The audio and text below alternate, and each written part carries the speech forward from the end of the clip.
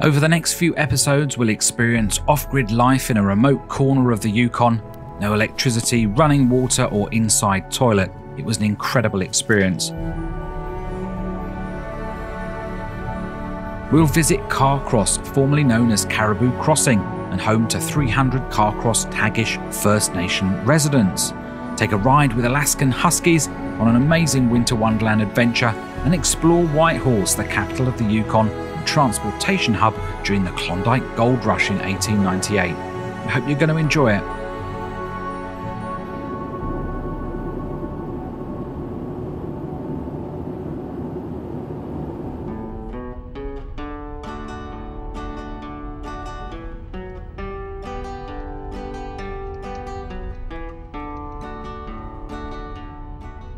Our adventure begins in Whitehorse, having connected via Vancouver. The capital of the Yukon Territory, it's probably most famous for its part in the Klondike Gold Rush of the 1890s. It was a popular route for thousands of gold prospectors descending on the Yukon to find their fortunes, passing through Whitehorse, with many taking the River Yukon from here, heading for Dawson City, the epicenter of the gold rush.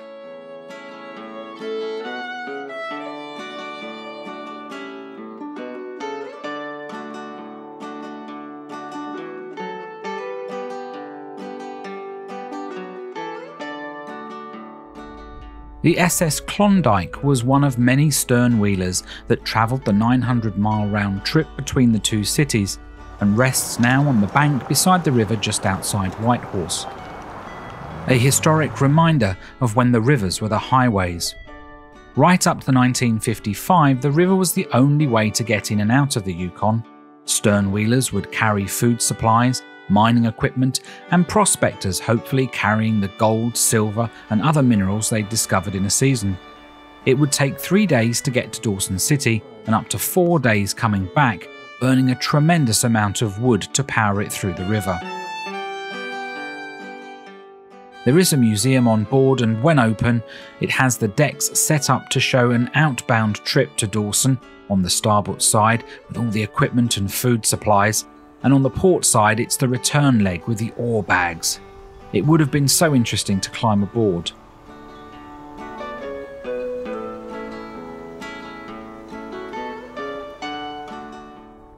The paddle wheel is currently hidden for preservation work. It may well also be there to protect it through the harsh winter months.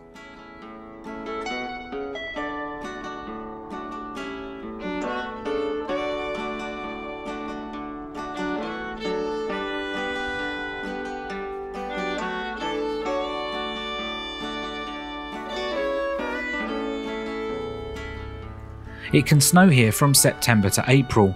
We were here in December, off-season, so a number of the attractions are closed at this time of year. Bear that in mind if you're planning a trip.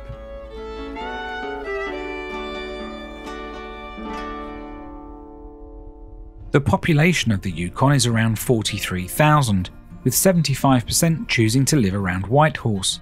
For the tourists, Main Street has retained the wooden fronted shops with a splash of colour, and it's a charming place to walk.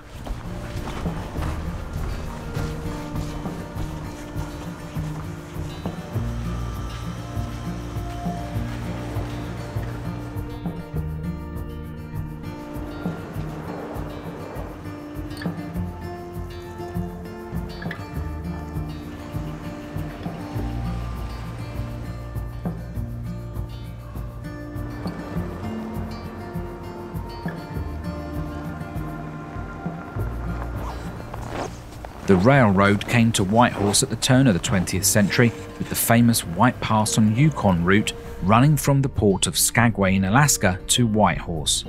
This route aided in getting the prospectors from Alaska to the goldfields.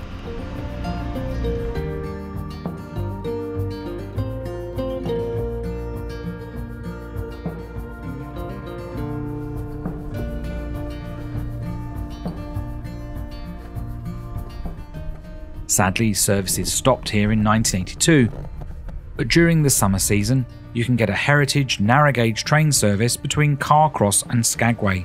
We'll be visiting Carcross in the next episode and learn more about this.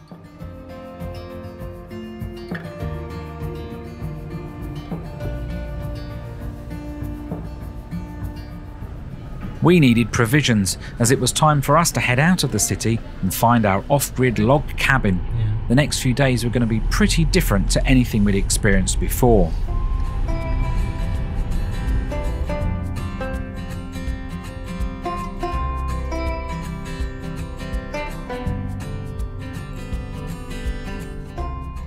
We were heading about an hour's drive south of Whitehorse to a remote location on the River Wheaton. The sun never really gets above the mountains at this time of year, so the scenery is always this beautiful bluey white.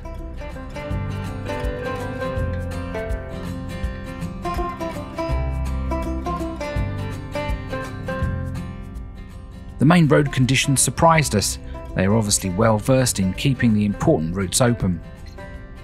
Make sure your hire car has winter tyres. You'd expect this, but it's not always a given, as we found out later in our trip collecting a car in Calgary. Budget Rent-A-Car had a great deal for us at £324 for a week for this Ford SUV.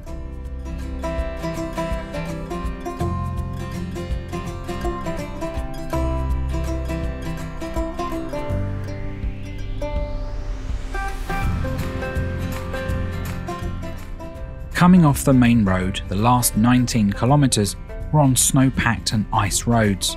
It was just magical.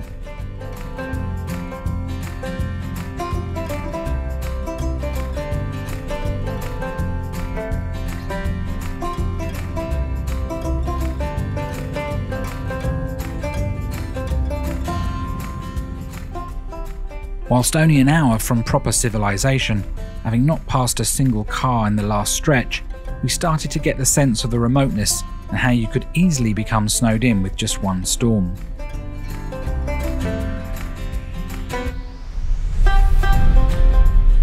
We're almost there, this wonderful tree-lined drive taking us off-grid to the river's edge.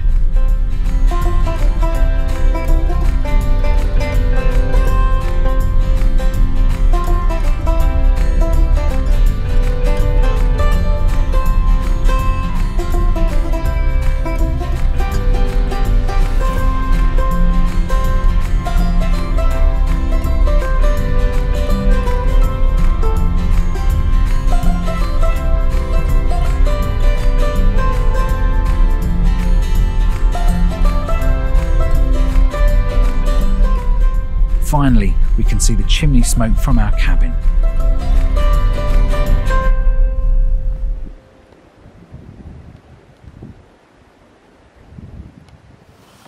The Wheaton River Wilderness Retreat has a number of types of accommodation, but we picked the remote log cabin, a 10-minute hike away from the main property.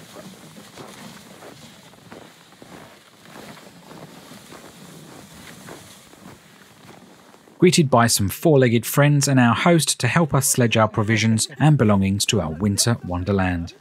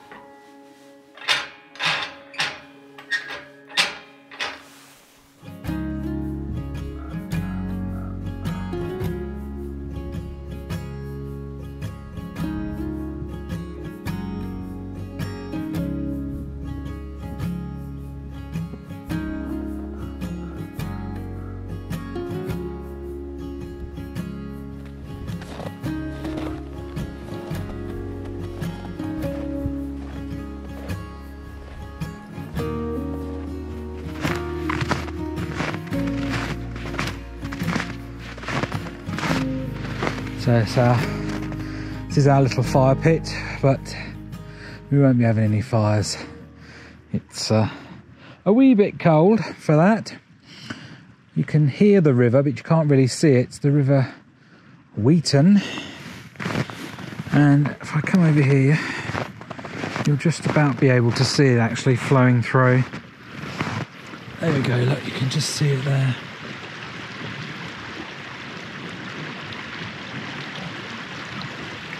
little bit of a snowstorm going through. We're going to have a couple of centimetres of snow by the looks of it. There we are. This is where we are, our little camp.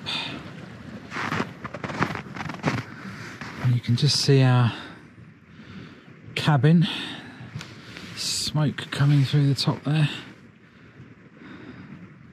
from our little fire.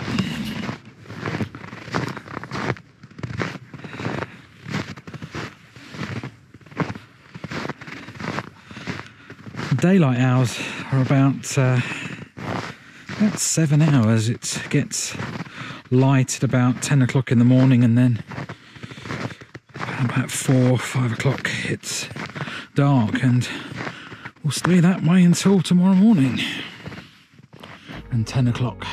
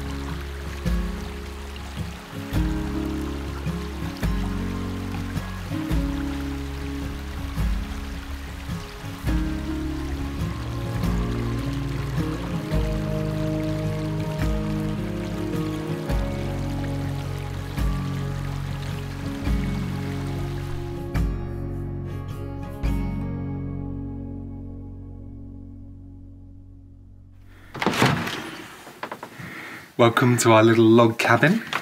Come in, I'll show you around. You can close that door though, because it's about -10 outside. So, right here we are totally off grid. There's no electricity, no running water. But we do have a few conveniences.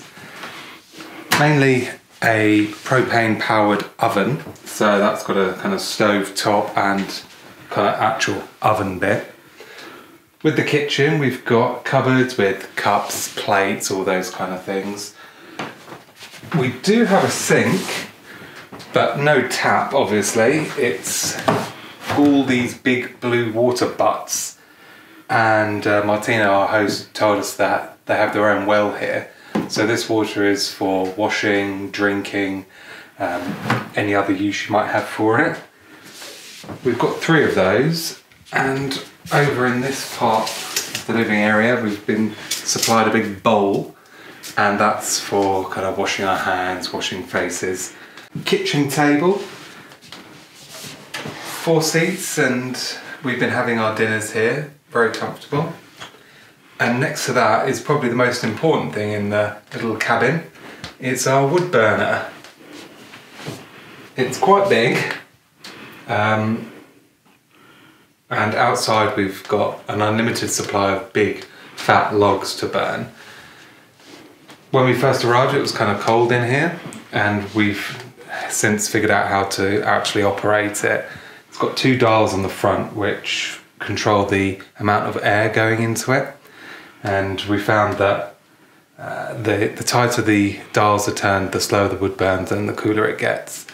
But a good little indicator is our thermostat type thing here. So we found that just at the very beginning of the middle zone, the comfort zone, is the best. Having said that, it does get a little bit warm in here sometimes, and the windows do open just to get a bit of that cold air in. This is a pot full of hot water, sits on top of the stove, and we've been using that for washing up and mixing with some of the water butt water to create a nice temperature for washing our face and hands in the mornings. Just off the main living area is our bedroom. Cute little room, there's a double bed and just like a chest of drawers and that kind of thing, nice and simple. But we also have a window overlooking the mountain and the forest that we're surrounded by. And up these stairs, they're kind of steep, but there's another kind of little sitting area with a sofa bed if you've got more than 2 people. And again, views out over the forest and the river that is actually frozen over right now, but would normally be flowing straight outside the house. So that's about it for inside the log cabin, but let's go have a look around outside.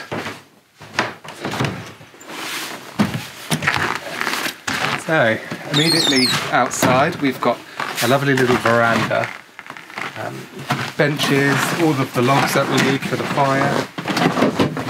This is our fridge that we've been using. It's just a cool box. We stopped off at a supermarket in Whitehorse before we arrived and stocked up on a few bits because there's no restaurants around here. We're in the middle of nowhere. It's been a bit of a learning curve staying here. A lot of things aren't working like how we're used to, but it's been great fun. One thing you're probably thinking you haven't seen yet is the toilet. Let's take a walk and I'll show you.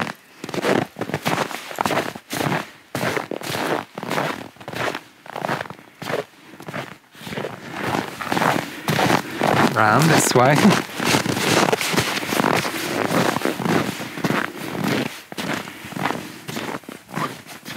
We're about 30 metres or so from the house now, and just up here is our outhouse. Inside the cabin there's a little portable torch. Right now it's getting dark at about 5 o'clock in the evening, and it doesn't get light again until about 10:30 in the morning, so it's been useful. When I see inside,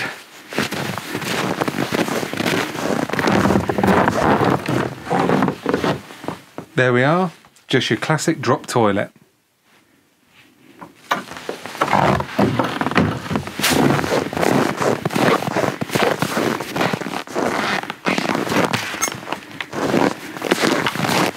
It's our little front gate. It will take you to see some more of the grounds. The local birds need some help during the winter months, so it was nice to see them being looked after.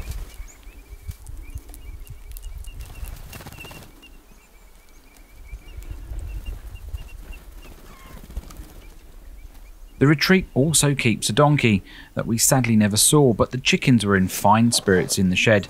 -15 didn't seem to bother them at all.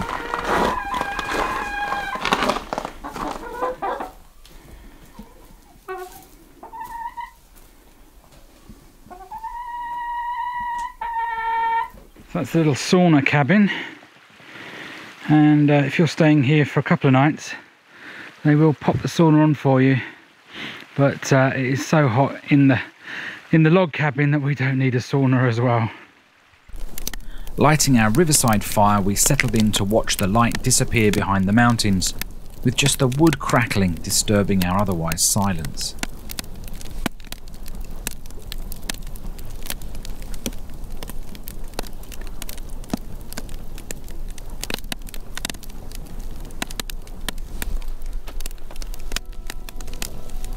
Next time we'll take a beautiful drive along the Alaska Highway to Carcross, formerly Caribou Crossing, and the terminus of the White Pass and Yukon Railway.